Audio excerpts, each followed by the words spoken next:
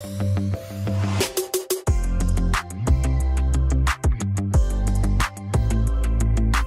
guys, it's Megan, and in today's video, I'll be showing you 5 drawing ideas to try when you're bored. These drawing prompts are perfect for any time of the year, and they're easy enough for any skill level. I colored all of my drawings from today's video with this huge set of 320 alcohol-based markers from Ohuhu, which is actually the sponsor of today's video. These are my absolute favorite markers. And I'm not just saying that because they sponsored me. Like, if you go back and watch any of my other sketchbook videos, you'll see that this is probably my most used art supply. So I was super excited to get this set of 320 brush markers from Ohuhu's Honolulu series. This set has literally every color that you could ever want. They have a brush tip on one end and a chisel tip on the other. One thing that I really like about these is that they include these 4 swatch sheets, so you can go ahead and test all your markers to see what the colors actually look like on paper. It also comes with this plastic sheet that you can put in between your sketchbook pages to make sure none of the ink bleeds through. Seriously, now that I have this set, I don't think that I'll ever run out of markers. This is Ohuhu's biggest brush marker set ever. But if you don't need this many colors, they have lots of smaller sets to choose from as well. If you're in the market for some new art supplies, make sure to check out Ohuhu using the links in the description. They have a huge Black Friday sale coming up. You won't want to miss it. So with all that being said, let's just get into the video. Idea number 1 is to color a drawing using only one color. I thought this would be the perfect way to test out my new markers, because now I have so many different shades to choose from. Now, if you've seen any of my other videos, you might be surprised that I did not choose purple for this drawing. Honestly, same. But for some reason, I decided to go with green this time. This set came with so many different shades of green, and I figured that I could use some of the lighter greens for the skin if I decided to draw a person. Which I did. I drew a girl wearing a frog bucket hat with some vines behind her. I guess I could have just gone with like an actual frog, couldn't I? But that would have been too easy. If you look at the color chart, I used the colors from about here to here. Personally, I feel like some of these kind of skew more towards yellow than green, but hey, Ohuhu says they're green, so works for me. I haven't done a challenge like this where I work with a limited color palette in quite some time. I feel like this type of thing was popular around maybe like 2018. Man, that was such a simpler time. One of my first drawing videos that I ever did on this channel was a 3 marker challenge video where I drew this girl. I'd like to think that I've improved a little bit since then. I'm telling you, if you ever feel like your art isn't good enough or whatever, just go back and watch some of my older videos because, yikes. I was sort of indecisive about what to do for her skin. At first, I was just gonna leave it white and add shadows with this yellow-green, but eventually I just decided to go all in. Ohuhu definitely gets some of the credit for helping me learn how to color and helping me find my art style. If you watch some of my older videos, I experimented with lots of different art supplies when I was first starting out. I used to use a lot of colored pencils, but those take way too much patience and layering. Acrylic paint, I like that a little bit better, but with that, you have to wait for it to dry, and it's kind of annoying having to like go back and forth and dip your brush into the paint. I tried water-based markers too, but I never liked how streaky they are. And watercolor, like frankly, I just suck at that. But with alcohol-based markers, I don't have any of those issues. These make it so much easier to get those nice flat blocks of color. I always end up going back to these because they're the easiest way to get the best result in the shortest amount of time. Which is good because these videos take way too long. But anyways, here's how the finished drawing turned out. This was actually kind of fun. It might be cool to do like a series of these pages where you go through every color of the rainbow. Let me know in the comments, what's your favorite color? The second idea I came up with is to add origami to a page. I made these origami mushrooms in my last video. I'll link it down below if you want to learn how to make them. I had a couple left over, so I thought it might be cool to use one as a jumping off point for a drawing in my sketchbook. I traced the mushroom so that I would know how big that it was, then drew my scene around it. I decided to draw a fairy sitting on top of the mushroom. Not the most original concept, I know. I kind of did like a really similar thing on one of the other pages in this sketchbook.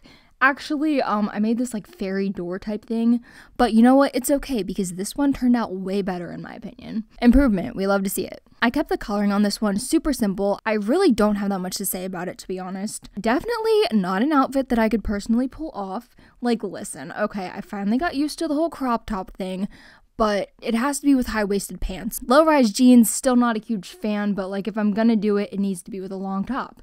Like we can have one or the other, but we cannot have both. Anyways, yes, the drawing. So I colored the mushroom cap with this sort of maroon color. I stuck my origami mushroom to the page with some double-sided tape. I put the big one, and I still thought that it needed something else, so I put a mini one on either side. I colored these ones with Crayola markers, which is why the color's not as smooth. If you want to do something other than mushrooms, there are tons of origami tutorials on Pinterest, which, if you're not following me on Pinterest, shameless self-promo, it's linked below. But here's how my finished page turned out. I actually really like this one. I think this is such a fun way to add a little bit more interest to your sketchbook. The next idea is to draw a photo from your camera roll. You can just pick a random one that you like, or you could come up with some sort of rule, like choose a picture from a year ago, or a picture of your pet or something. I decided to draw this picture of my cat Marty. I took this picture back in October of 2021, which coincidentally was exactly a year before I did the sketch for this. But I freaking love this picture, he's so cute. For some reason last year I got super into crocheting again, and I made this sweater type thing. It was actually a super easy pattern, and I picked this one because the girl that made the pattern had the same measurements as I did at the time. But I dropped a couple pounds since then, got a little healthier, it's a good thing, except I spent all this time on this freaking sweater and now it's too big. And it's not a cute oversized way, it's just it looks bad. Moral of the story, next time I'll just make a blanket or something. I really need to stop wasting my time on random hobbies like this though. I'll get so excited about something, I'll do all this research, buy all the supplies for it, and then a week later I'll forget about it. It's awful. It's one thing if I can use it for a YouTube video, right? But crochet, I feel like I should probably leave that to the people that are actually good at it. Let's be real, I gotta follow somebody else's video for that. I am not that talented. Plus, you guys like it better when I do easier stuff anyway. But I get so mad at myself when I do this because it's for the love of God, Megan, can you please do something productive for once in your life? Apparently not. What else have I done? I got super into 3D printing for a while. Guess who has not touched that in a year? I do not stick to things. I'm simply not reliable. But you know what? At least I'm self-aware. Comment down below. Do you have any hobbies that you've abandoned?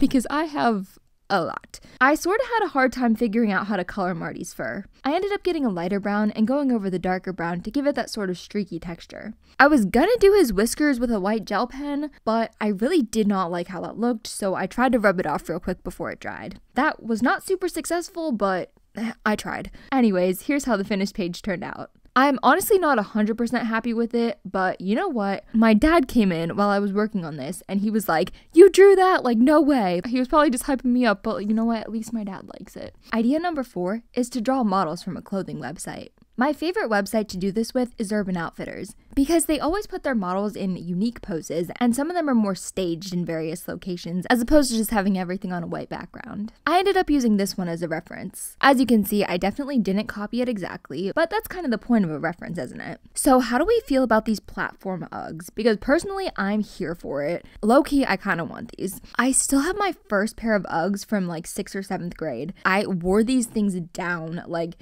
at this point, you can feel the floor when you walk in them. And I don't know why I still have them, but I feel like the platform ones might solve that issue. Apparently, the soles are actually a couple of layers glued together. And you know what these remind me of?